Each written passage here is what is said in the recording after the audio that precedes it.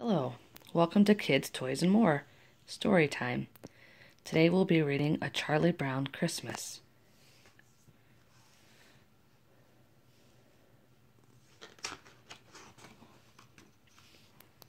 Christmas time was here, the time when snowflakes fell softly and the sounds of carols rang through the air.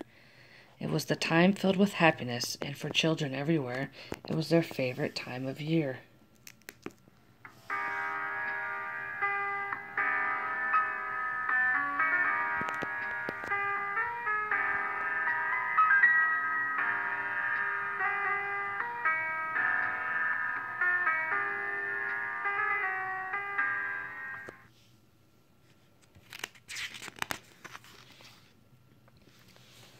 But one little boy wasn't feeling very excited about Christmas.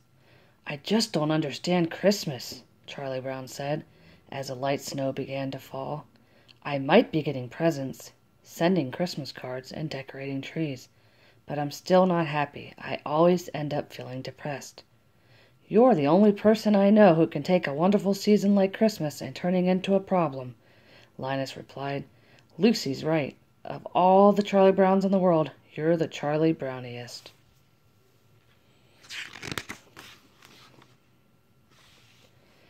At the local skating pond, the boys found their friends playing a round of Crack the Whip. Snoopy grabbed Linus's blanket to drag him onto the ice, but he caught Charlie Brown in it and sent him flying into a snowbank. Good grief. Charlie Brown wasn't surprised. Things like that always happened to him. In the holiday season, when he didn't get cards and even his own dog ignored him, only made it more obvious he needed someone to talk to.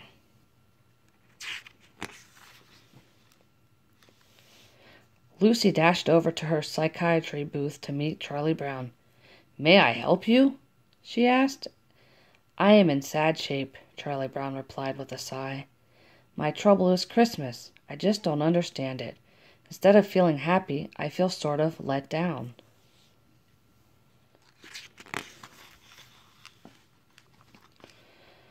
Lucy knew just how to fix Charlie Brown's problem. "You need to get involved in a Christmas project," she declared. "How would you like to be the director of our Christmas play?" "Me? But I don't know anything about directing a Christmas play," Charlie Brown fretted. "Don't worry, I'll be there to help you," Lucy said. "I'll meet you at the auditorium."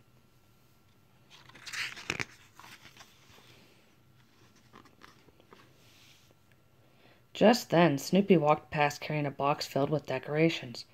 Charlie Brown followed Snoopy back to his doghouse. "What's going on here?" Charlie Brown asked. Snoopy handed him a flyer, and Charlie Brown read, "Find the true meaning of Christmas. Win money, money, money at the spectacular Super Colossal Lights and Display Contest." "Oh no, my own dog has gone commercial. I can't stand it." Charlie Brown threw the flyer on the ground. On his way to the auditorium, he ran into his sister Sally. "I've been looking for you, Big Brother," she said sweetly. Will you please write a letter to Santa Claus for me? You write it, and I'll tell you what I want to say. I have been extra good this year. Sally knew exactly what she wanted, but her list was so long. She decided it would be easier to ask for money. "How about 10s and 20s?" she suggested. "10s and 20s? Oh, even my baby sister?" Charlie Brown groaned. "Surely Christmas was about more than money and presents."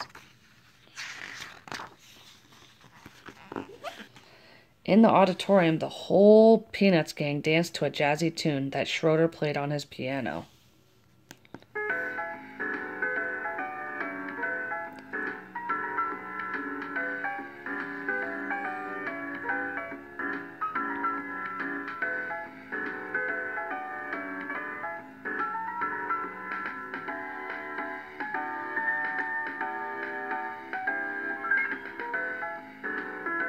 Charlie Brown walked onto the stage. "Let's get right down to work," he said. "It's important that you pay strict attention to the director. Am I right?" I said, "Am I right?" But no one paid attention to Charlie Brown. They had started dancing again. "Stop the music!" Charlie Brown yelled. "We're going to do this play, and we're going to do it right. Lucy, pass out those scripts and costumes. One by one, the kids found out their roles in the play. Frida would play the innkeeper's wife, Pigpen would play the innkeeper, Shermie would play the shepherd, and Snoopy would play all the animals in the script, and even some that weren't.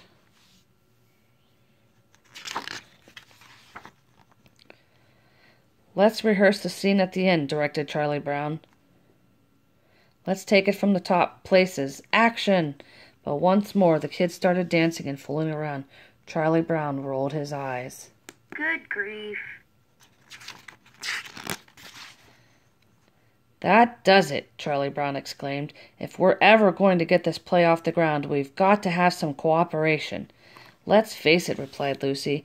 We all know that Christmas is a big commercial racket. Well, this is one play that's not going to be commercial, Charlie Brown insisted. We need the proper mood. We need a Christmas tree. Lucy nodded excitedly. A great big shiny aluminum Christmas tree? That's it, Charlie Brown. You get the tree, I'll handle this crowd. Okay, I'll take Linus with me. The rest of you practice your lines. Charlie Brown said firmly. Get the biggest aluminum tree you can find, Charlie Brown called Lucy. Yeah, do something right for a change, Charlie Brown added Peppermint Patty as the boys walked into the cold winter night.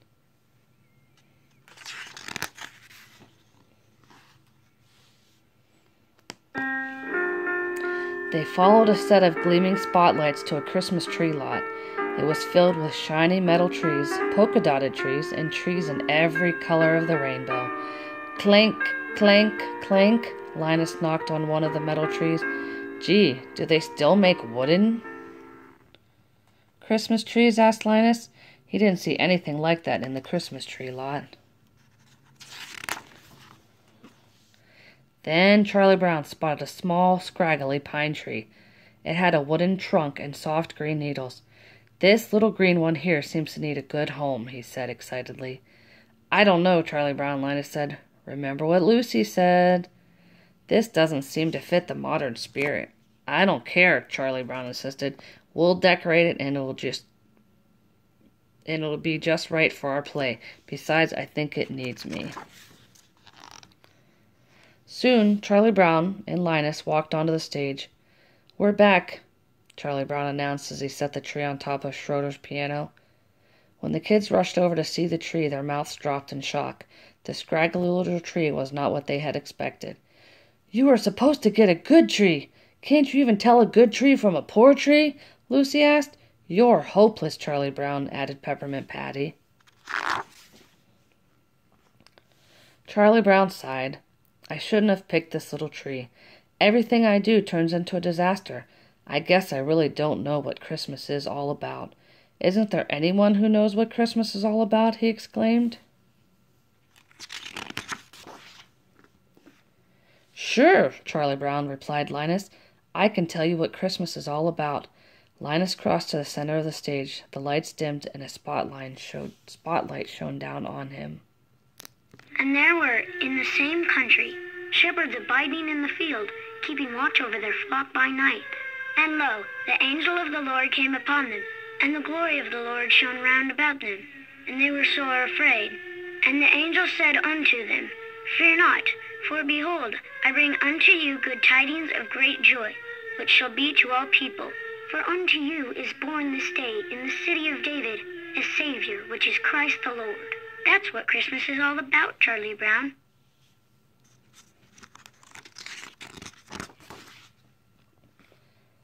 Charlie Brown picked up the tree and walked outside.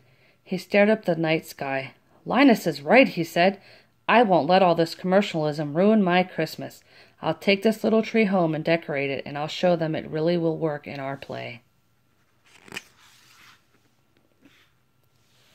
When he passed Snoopy's doghouse, Charlie Brown pulled a shiny red ornament off the doghouse and proudly hung it on the tree. But a tiny tree buckled under the weight of the ornament. A look of horror crossed Charlie Brown's face. I've killed it. Oh, everything I touch gets ruined. His head hung in defeat. Charlie Brown sadly walked away. Then the rest of the Peanuts gang arrived.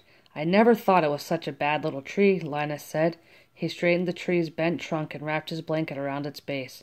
It's not bad at all, really. It just needs a little love." Without speaking, the other kids took the lights and ornaments off Snoopy's doghouse and used them to decorate. Before their very eyes, it transformed into a beautiful Christmas tree.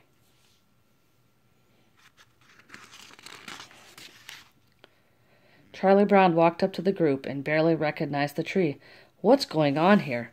And together, gathered around the beautiful Christmas tree, they all began to sing.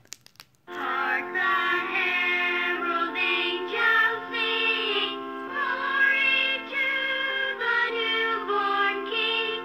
Peace on earth and mercy mild, God and sinners reconciled. Merry Christmas, Charlie Brown!